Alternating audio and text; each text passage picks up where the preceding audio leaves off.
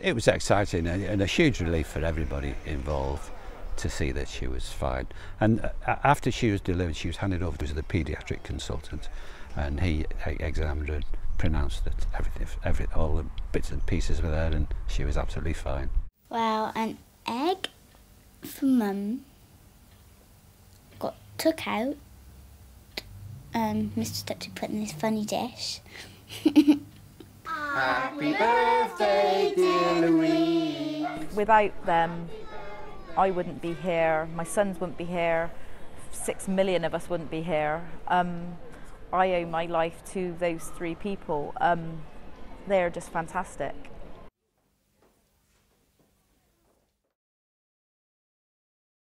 I don't think there's any doubt about it that IVF has brought far more happiness to far more people than man's landing on the moon. It doesn't seem like 40 years ago since I helped deliver her.